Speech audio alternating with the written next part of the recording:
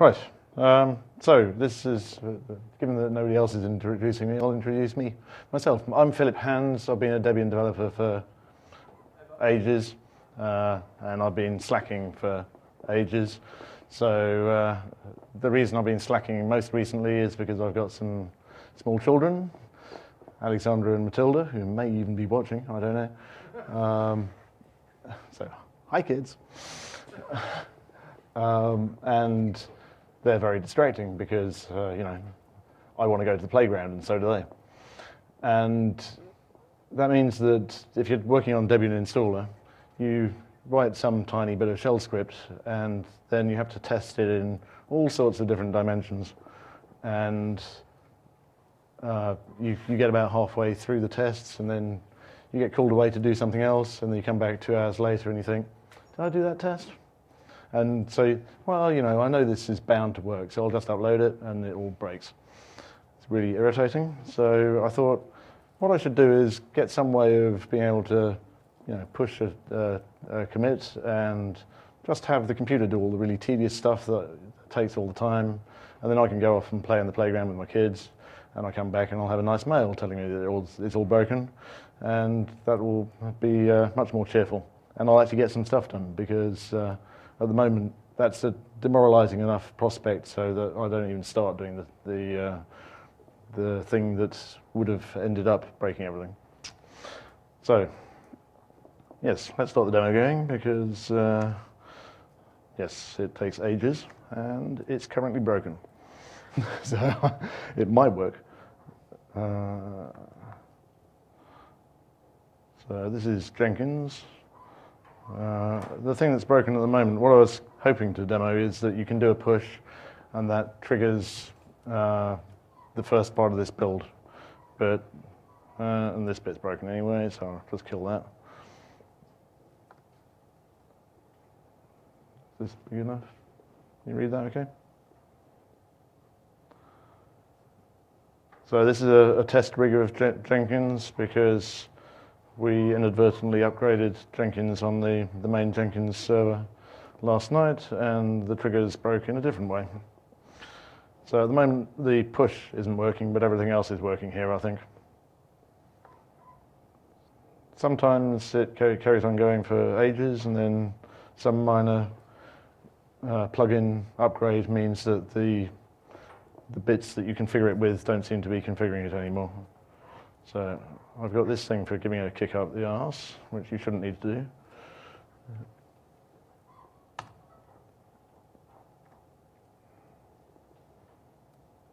And then we'll leave that going. Actually, I'll just show you that. Here we go. So on this thing, is it actually doing it? Pending. Pending? It's no good. Ah, I see. Oh, wow. So so that's the job that wasn't started ages ago, and it's started now.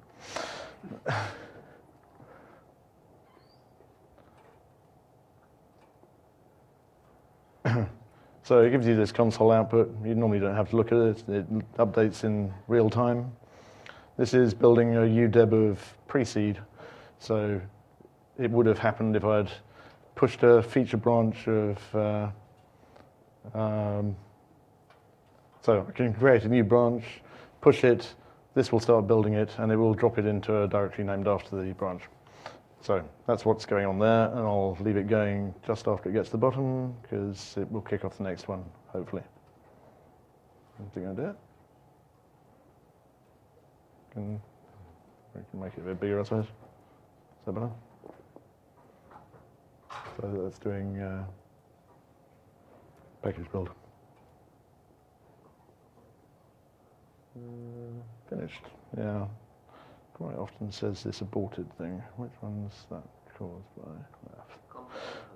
At the top, complex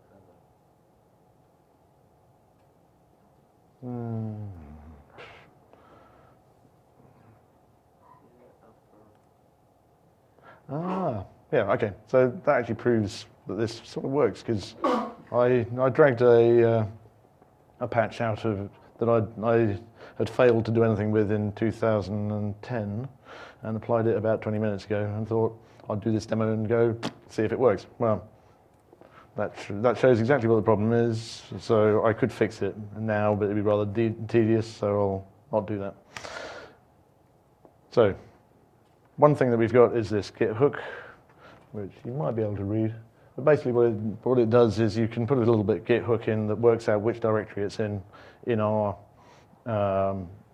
whole series of DI alioth git repositories. And when you do the push, it nudges Jenkins, and then Jenkins goes, have I actually seen this repository configured anywhere? Okay, this job likes this repository, so I'll nudge that job. And then the job itself checks whether it wants to pay any attention to that particular commit. So you're not really opening anything up security-wise. There's no authentication on this. You're just suggesting to Jenkins that it might want to do something, which means that you can do that in any repository that you run, as long as you get Jenkins to then go and look at that repository in response, which is pretty cool because it means you don't have to have Jenkins checking every 10 minutes. You can, as long as it's checking a tool, so you can configure it to check once a day or something just to have that box ticked. After that, it will react within seconds, and quite often I don't get to the web interface before it's finished for UDEBs, which is really nice. So what happens then is that Jenkins is provoked into action, and then Jenkins is I don't know whether I want to talk about that at the moment, but Jenkins is a Java and XML thing, which most people go, Java, and then XML. So then they thought, let's wrap that in Python. So they've got a thing for taking YAML to XML, so you don't have to worry about XML or Jenkins too much. Then actually some of the YAML isn't powerful enough. If you've got a huge matrix of possible tests that you could run, and you only actually want to run a few of them, then it's really difficult to do in YAML. So we also generate YAML using another layer of Python. It's good. Then for the testing I'm doing, there's a thing called Cucumber, which, where have we got that? That's one of these. There's a bit of Cucumber. Right, so Cucumber is this thing that you're meant to point management at, and they can write little scenarios. Because they're not meant to they're not expected to understand any of this stuff. So you write this sort of like English. As a normal user, I should be able to install Debian. Fair enough. And I want to, this is a more complicated thing than you get out of a manager, I expect, because I wanted to try several scenarios with several results. And it fills in the blanks. You can see these bits get replaced. So it saves a lot of typing if you do that.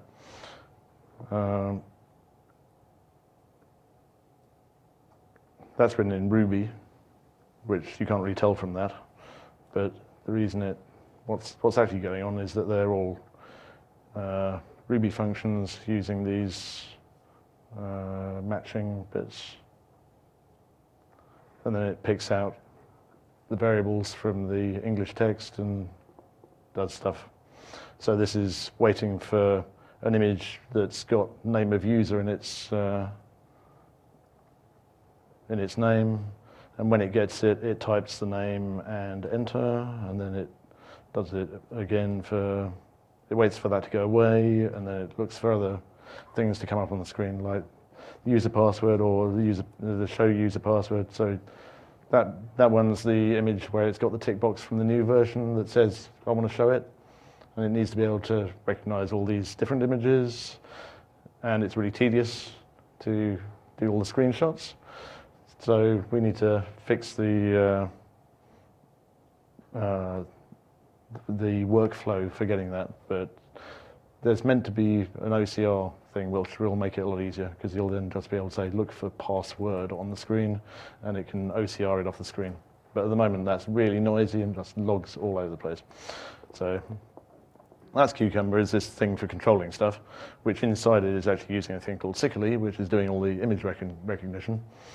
And that runs a headless X and KVM and like that, so all nested together, and drives the session. So you're not preceding it like we normally do our tests with preceding. This is pretending to type on the keyboard. You can also make it say, look for this image on the screen and click to the left of it. And so you can drive graphical user interfaces with it. Then there's underneath the Jenkins stuff, the thing that's actually doing the job are just shell scripts, which say, my job name is this, chop bits out of it, run a shell script, and that's how it's all controlled. So it looks incredibly complicated. There's lots of stuff going on, but actually it's just a way of running a couple of shell scripts. And if you you can join the jobs together so that when this job runs, if it succeeds, then it runs another job and it takes some of its parameters and passes them on. So that's how I've got it so that this sort of worked example that is going on in the Jenkins thing is, once you do the push, it builds a UDEB and drops the UDEB into the name of the thing that you pushed. Then if you've got multiple UDEBs like that, it will be dropping all the UDEBs into that directory. And at the end, when it's done that, it builds Debian-Installer with those UDEBs in the local UDEB directory. So what you get out of the end of it is the current testing, well, you can decide which version, but the current testing or SID DI with your personal branch UDEBs on top, which means that you can test anything you like. You're not doing any harm to anyone because you're not pushing it into the master branch. And you get a mini ISO out of the end, which you can then boot and do all this stuff to. And if the tests come out the other end, the test that I've been doing most often is doing an install to the end of several desktops, then letting it reboot and seeing whether it manages to get to a login prompt. Obviously, once you've done that, you can do much more, because at every stage where a major decision is being made, you can snapshot it. And the snapshots allow you to roll back to just that point. So if you snapshot it at the point where it's just ready to boot after the first boot, you can then say, actually, I want to see if Firefox is capable of getting on the network. And it's only the installing Firefox and running it bit that you have to test, and then you can have a load of these tests in parallel, and it fires through them pretty quickly. So I've talked about Cucumber a bit. Yeah, the reason I'm using Cucumber is because Tails use it for their testing. They've got their scenarios tuned to the point that they actually have to have the success branch of what, I found the image, pause for 10 seconds, because otherwise, if you're making a movie of the test session, it comes up, gets the screenshot that it's looking for, and destroys the snapshot before it's even managed to sample it enough to notice that on the video that it's worked. So it just goes. So they put a 10-second pause in to make sure that you actually get to see that Firefox managed to get on the net, and then it disappears and the next thing happens. So and so what it's meant for, Cucumber, is behavior-driven development. So you're meant to get your manager to say, we want the product to do this, and when you run that, it complains about the fact that you haven't got any functions defined. And then you're meant to fill in all the functions, and then you're meant to write the code, and you're meant to end up with a website or something. All the things that are talking about Cucumber are sort of saying, you shouldn't really use it for what we're using it for, but Tails were using it anyway, and it did work. So it took me a while to get to the point where it worked for us. And there's lots of rough edges I could really do with someone that understands Ruby better than I do to sort out all the rough edges. But it does actually work. It's pretty amazing when it does work. So all the bits could be improved, but as it is, I think it's going to be pretty useful. Sickly is the thing for grabbing screenshots and typing things. You don't really need to know that. It's got the OCR thing, which is coming up. When that happens, it's going to make life a lot easier, because you should be able to just say, here's a bit of text that is unique to that screen, and once it comes up, I know that I'm meant to be typing this other thing. At the moment, you have to, the workflow I've been doing mostly is that you run the scenario, it gets to the end of it, it fails because you don't know what's meant to be on the screen. It gives you a screenshot, you take the screenshot, you chop out the bit that's going to be unique, you save that in a file, you run the whole thing again, and of course, because this is why it's taken 6 months, because the early stuff gets fixed quite quickly. Every time you want to test it, it runs out to further away from you, and it can be an hour before you find out that you've cropped the image slightly too small and Sickly can't recognize it, or you've made it not specific enough, and it'll recognize it early and then start typing when it shouldn't have done, and say that you're 3 steps beyond what you thought you were. Yeah, but now I'm getting to the point where if you have multiple images that could be on the screen, it tells you which one it's found. There are some race conditions in that, because it actually looks for the first one, looks for the second one, looks for the third one.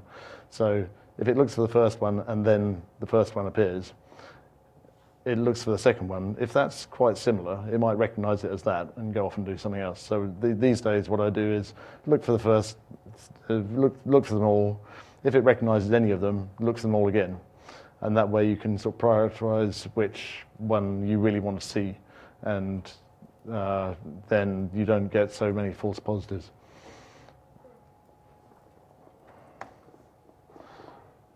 Right. There's also a remote shell hack, which so you start TTY on your virtual machine, and then you can connect to it. And in Tails, they have a particular command line option to boot, something like never do this in production or something.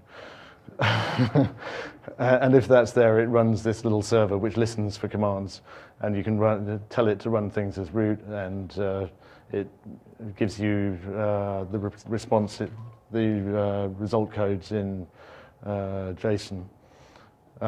We don't have that thing in DI by default, so at the moment I'm just running a BusyBox shell, and for reasons not apparent, you get a double echo and a load of control characters out of every command prompt.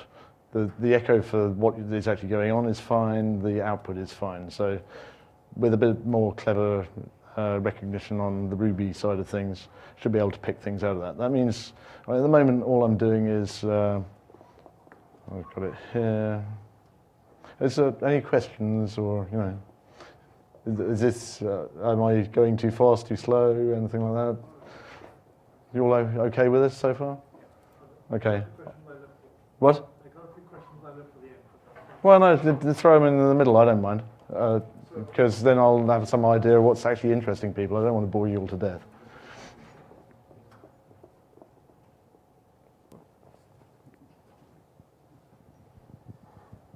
So, yeah, I really like the way it's actually stacking together, even though you've got so many different components. I think it's horrific. To test all those bits actually does work, because there's not many other ways of doing that. Yeah. I know you've got so many different languages involved, and you're stitching them together with gaffer tape, but actually getting it to the point where you can actually test that kind of stuff is really important. I'd really like to work out a way of bolting a text interaction thing onto the back end, so that with the same scenario you can say, actually I'm going to use SSH over the net to the target machine, because most of the time you don't care whether the colors are right and things like that. And if someone changes the background color on the installer, then I imagine all my PNGs will be dead and I'll have to do them all again, which will be really tedious. Whereas if you're doing it in text mode and talking to it via SSH, you don't have to do any recognition. You've just got the text. So but I don't want to replace the Cucumber thing, because some things you do actually care. If there's a bug at the moment where the increased font size option isn't working in DI, so you actually want to be able to see that the font size is bigger in the graphical installer at that point. Yeah, let's not go to the point of trying to work out whether the installer with speech synthesis actually works, and how we can test that. Well, yeah, that's got to be worth doing as well, because if we can work out how to do that. Yeah, I don't know because it's going to be pretty similar. The sounds are going to be fairly similar to one another. It's not like speech recognition. You're just recognizing that particular noise that it always makes when it's asking you for that prompt. Yeah. So I think you should be able to do that, and you should be able to say if the noises are sort of vaguely similar with some rubbishy comparison thing, that's probably enough, because if it's radically different or it doesn't come out of the speaker at all, then that's bad. So the testing of the actual text base and SSH and that kind of thing, that's a separate test, because you're not testing the way that installer is used on well, typical machine. not so really, because it's another parallel test, isn't it? It's sort of it's applying the same. You can apply the same test through a different user interface. Okay. Effectively, so I've got it at the moment so that in that table of scenarios, you can say that I want the VT or the text user interface, and I want to install a graphical thing, or vice versa. You can do all those combinations with that. Yeah, ideally we should be able to test the whole matrix, isn't it? But yeah, absolutely. Although it's a bit pointless, actually. If you can install it using the graphical installer and all the way to the end, and then you can install the same thing in the text installer, there's probably not a point of going through all the desktops in series and then doing both of them. Yeah. So it's worth doing one or other than you need to twice. identify which paths and test each path. Yeah. So I think as long as you've covered most of the paths, then the only reason to do more than that is if you actually find a bug where it only manages to install GNOME if you do it in text mode or something like that. So I think it would actually be quite nice to use the behavior-driven development idea by taking things out of the bug tracking system and saying this person is saying that they can't do this thing. So we write down the scenario that they're trying to do that doesn't work as the Cucumber thing. And we can store and then those we scenarios. can start building that and seeing why it doesn't work. And by the end of it, you should have a bug fix that sort of ties into that, and you just keep the scenario forever. Yes. Run it once a month, and then that's a bug. I've had loads of features in preceding, and I use preceding in some pretty odd ways. So nobody else ever explores the code paths that I wrote to handle that, and they just break because nobody is even aware that that code path exists really. For instance, setting an early command on the boot command line in DI doesn't work in Stretch at the moment because we swapped the order that the preceding was happening, and the execution of the early command is tied to one of the precede packages, and that got moved slightly earlier. So it would go, has it been preceded in a file? Oh, let's try running the early command, and then we'll interpret whatever's on the command line. So it gets preceded, it never gets used, which is not very useful. The other one we found on a similar level was we're using preceding for smaller parts of the actual testing, where we're trying to test whether a kernel that's not fully mainline yet can actually provide enough services for DI to run. Yeah. So in that kind of situation, we don't care whether it can actually install GNOME. We don't want it to just install a standard system. Yeah, but getting somewhere like the password prompt or do you want an English prompt, and you're away. One of the things we found with the preceding is late command is a single command and can't be a list of commands. Want to bet? Okay, we need to talk about that because we could. Well, you just make it semicolon separated, and you can have as much as you like. Yeah, but when we have a precede file sent in as part of the test, and we want to add our own Blake commands onto there. That's a semicolon list is actually harder to work out where you put our commands relative to everybody else's commands. Yeah, no, but you can do it. The real thing was we need to be able to adapt this to live image testing as well, because it's basically... Yeah, well, because this isn't pre-seeding, you don't have to know anything about the internals of the thing. You just know what it looks like. Yeah. So you boot the live image, you look at it. Does it seem to have booted? Yeah. Fair enough. Click there. That's it. Yeah. So I mean, that's the good thing about it is that you can do this thing where what you're looking for is the user interface talking to you in the way that you want the user interface to talk to you. And if it doesn't do that, it's either because someone's changed the colors or the fonts, which you can fix quite quickly.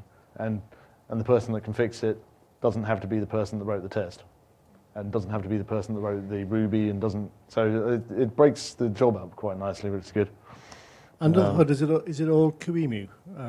Are you actually calling QEMU to start the actual operations? Ruby is calling QEMU somewhere down there. So we should be able to configure that to be able to test EFI QEMU stuff as well? Yeah, I think so. Yeah, okay. Yeah. So I mean, I don't know that much about those things, so I've not. I was looking at DI bugs this morning, trying to pick one that I could fix during this lecture, but I don't know enough about firing off. That was potentially one of them, except that I didn't know how to start QEMU. So come along, do that bit. So one thing that would be great is if anybody that likes Ruby would come along and look at the appalling mess that I've made of what was the tails bits of this and undestroy them. There's something similar going on in Python. I very occasionally write Python code. I don't write Ruby code at all. So my Python and my Ruby are probably appalling. I don't know enough about either of them to know. There are loads of things. Once you've got this thing mostly working, it doesn't even have to work very reliably, because Jenkins can be told to run it every 4 hours. If it works 3/4 of the time, then you get to see a nice traffic light thing where, yeah, it's sort of working. And that means that the thing you're testing is probably fine, and it's the tests themselves that are flapping, which is great, because it means that, like when we're doing a point release, the people can be assured that it's installed once. When they're planning to do the release, they can see, if they look at the Jenkins thing, they can see that the push that caused them to be ready for doing it has been built, has been installed. So that gives an extra confidence that the thing that they're doing is actually going to work. Obviously, we're not testing everything at the moment, so when bugs come along that do something to the installer which I'm not testing, that's just a prompt to test something else, and we can explore more paths through the thing, and over time we should be able to make it so that it's actually quite difficult to get a bug past it. I was talking to Ben Hutchins about getting new kernel pushes to be built, and then booting. If we keep our images around that we've got to the point of first boot, then we can use QEMU to boot with a more recent kernel without having to do anything to the image, because you've got the operating system. You can just boot QEMU using this image that's outside the image, outside the file system, and then see. Well, it's a pretty good test. Just see if it can present you with a login prompt. It's done quite a lot of stuff by then. If you know of things that don't work after that, we can write tests for it, and that's great. The chap who's doing screen for DI, he hasn't really got any rights to upload stuff at the moment. So this is going to, I'm going to be talking to him soon about this. Should be able to make it so that he can do pushes to feature branches of any UDEB that he needs to touch to make that work, and it'll get it built into a mini ISO by the system without him having to do anything, and then tested. So I think that's pretty cool. Also, the screen stuff will mean that we can maybe do the SSH testing and have the backdoor shell thing by just doing, Control A. Mike. Well, what are you saying? I can just repeat it. Was anything Cucumber doing the Control A? What? So which bit of the stack is actually doing the Control A? Is that Cucumber or was Cyclet or? Cucumber it's actually Cycli that's pressing the buttons. Right. But if you're using SSH, then you don't need Cycli because it'd be a pretty stupid thing to have a SSH session running in a headless X terminal and then trying to recognize what was on the screen doing image recognition when the data is actually coming out of the box. So probably doing it in I presume Ruby has some sort of expect equivalent library, so you could just do send and receive on that. Person to talk to there is Antonio Tesoro because he's probably done that. Yeah, okay.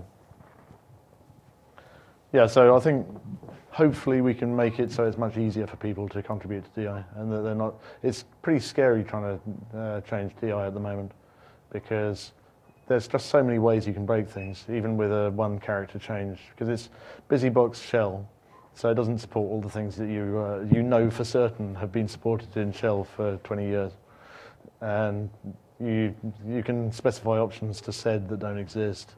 And it looks fine. You can even run it in your desktop version of BusyBox, and it still works, and on DI it won't work. So having some way of just doing the cross-check so that you know that you're not doing something silly, without having to put yourself in public and ask someone else to use the UDEB that you just built,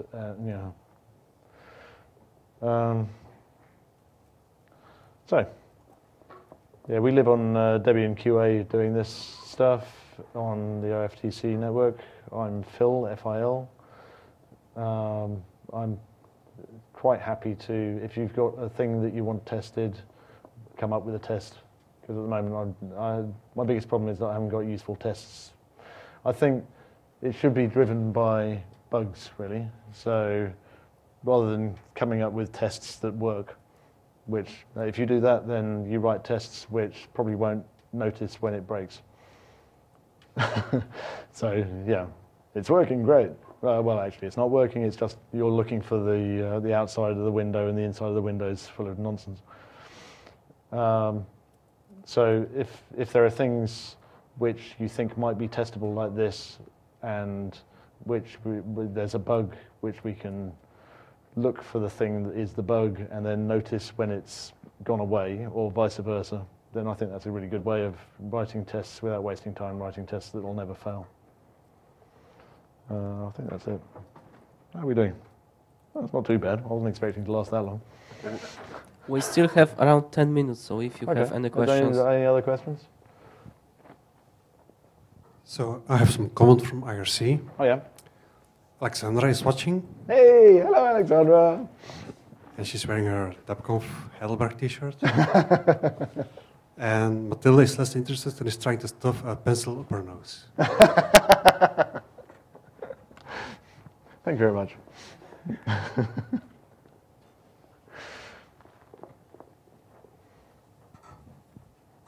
More questions? It's more of a thank you for doing it. It's super great. And it's innovation that we definitely need. So thank you very much. Yeah, well, you should thank Matilda. Thank you then. Because she's the one that's totally destroyed my ability to do anything in more than half-hour chunks. So this way I can do a push after 20 minutes and relax, rather than not do the push and then for 6 months have this cloud hanging over me thinking I really ought to test that stuff. So, it's taken an enormous amount of time, mostly because I can't just write Ruby out of the top of my head, so I have to go and find something to cut and paste it from. And then if you do that, half the things that you find are on Stack Exchange or something, which means you can't cut and paste them because the license is interesting. So you have to be inspired by them instead, which means you have to do a bit more reading. Yeah, so it's taken a while, but it's good. I really like when it works. Sadly, it's not working today, but when it really works, it's just astonishing because it's so easy to use. The user interface is just Git. What we've got at the moment is that if you have any branch that you push into any of the DI packages, and there's no reason to limit this to DI packages, anything on Alioth, anything that you can persuade Holger to point Jenkins at, and he's really easy to persuade. Yeah, patch is very, very, very welcome. Once you get to the point where Jenkins is actually looking at the repository, you just push a branch and it'll get on with it. At the moment, we've restricted it to only react to branches that are called pu/something. There's no reason for doing that. It could also be doing the master branches of, loads of packages. The resources available are astonishing. ProfitBricks have donated loads of hardware for us to use. So the main Jenkins machine's got 19 cores or something, I think. Or last time I looked, it's probably about 25 by now. What about storage? I can think of tests that I'm thinking of where we actually need to use Jenkins to build artifacts, which then get submitted to other things to do the test. Absolutely, yeah. There's loads of storage. Right. I keep on bumping into limits, but that's because I'm doing most of my testing on a little VM, and I keep on filling the disk, and then we redo it twice as big, and I fill the disk again. But the main one is well, we had to move the VM stuff off from Jenkins because there's some minor difference in the CPUs on the hardware, which means that it runs 30 times slower on the actual main box than on the one we're using at the moment. That's not just the KVM model is not loaded or something. I can't see any difference between anything at all, and all the flags are the same, but you can see the BIOS going doop, doop, doop, doop, doop, character at a time as it's giving you the I'm booting thing. It takes about, I think it was 23 minutes to get to the first useful prompt in the installer. Oh yeah, I can fake a demo. What are we going here? Oh yeah, I can. Is anybody interested in the internals of this stuff? Or do they want to leave me giggling insanely in my cupboard? This is how the breakpoints work. It's an awful combination of Ruby syntax and English, where you can sort of kick it into doing things. Yeah. What, you mean my layout? I think I inherited that from the Tails thing. But it's got these, it's pretending to be one of those free-form things, but then they put it all in quotes so that they can loop over it.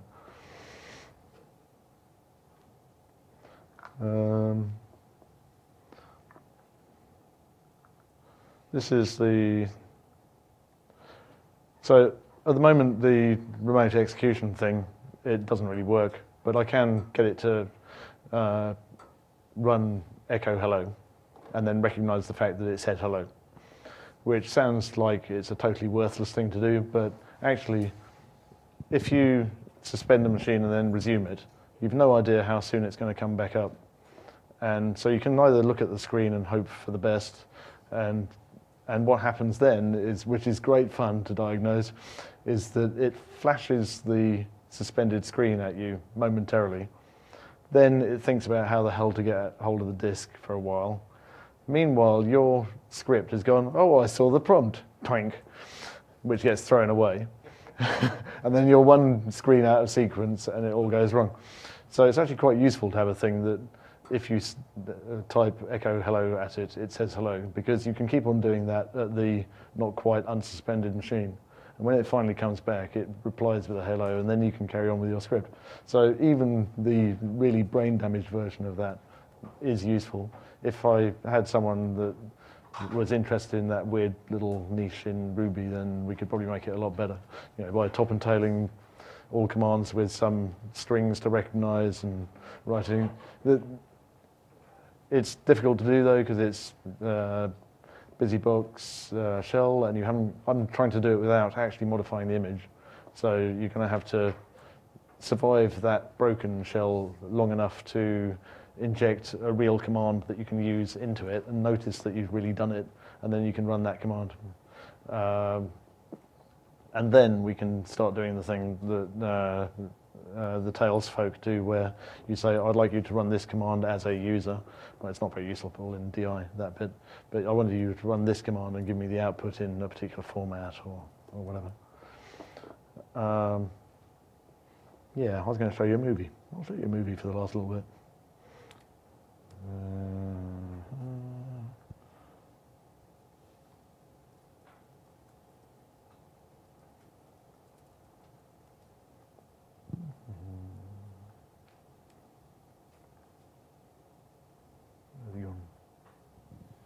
I was trying to find that on jenkins.net. What's the path to that view? What? What's the URL to that view? Because I was trying to find it in jenkins.debian. Shall I paste it into RC or something? Yeah. This is a machine that's not really in public use, but you're welcome to look at it. Where are we? Where do you want it? Just Debconf, was it?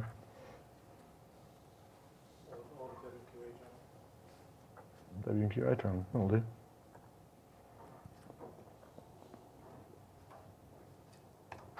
There you go. Nope, you wouldn't be able to find that, would you? Yeah, it's just one of the little VMs that's been set up on Profit Bricks, and it's got a copy of Jenkins on it because that way I can thoroughly trash Jenkins and add more plugins and things like that. So somewhere on there, there's the mini ISO job. Yeah. You're welcome to have a look. There we go. I can't recognise it when it's all blown up. And so in there you see GUI, LXD, MPEG.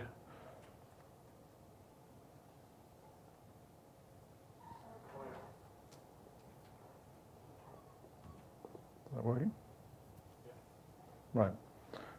So this is a recording of a previous install. And I type, so it tabs down to here and then types a load of shit onto the command line to get the early command to work. And in theory, to change the it tends to blank the screen, which is really annoying. So, which is why I couldn't actually test the recent stuff, because during the downloading thousands of packages thing, it does 5 minutes of that, and then the screen goes away. You don't see anything anymore.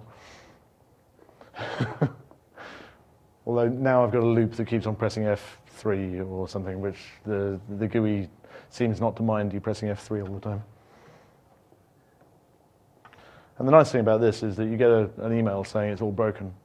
And rather than having to install it yourself, you can fast forward through it.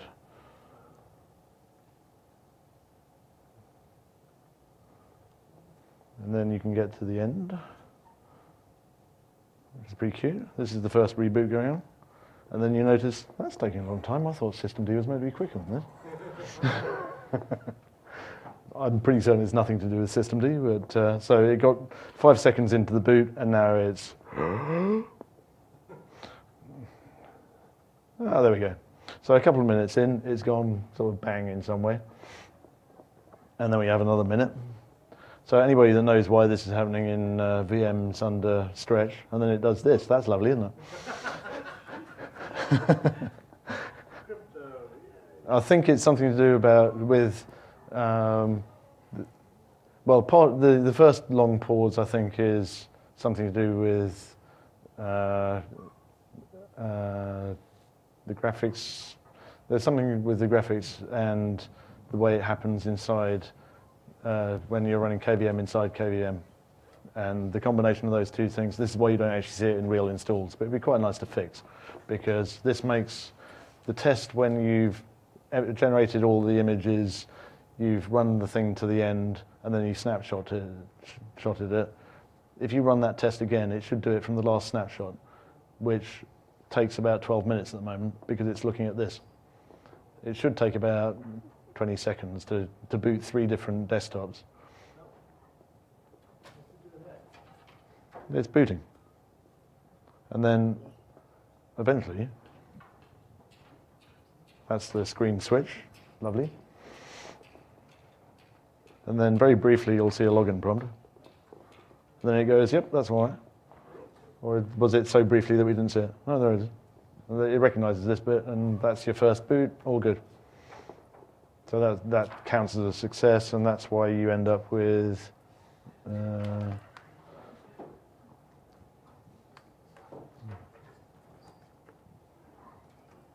so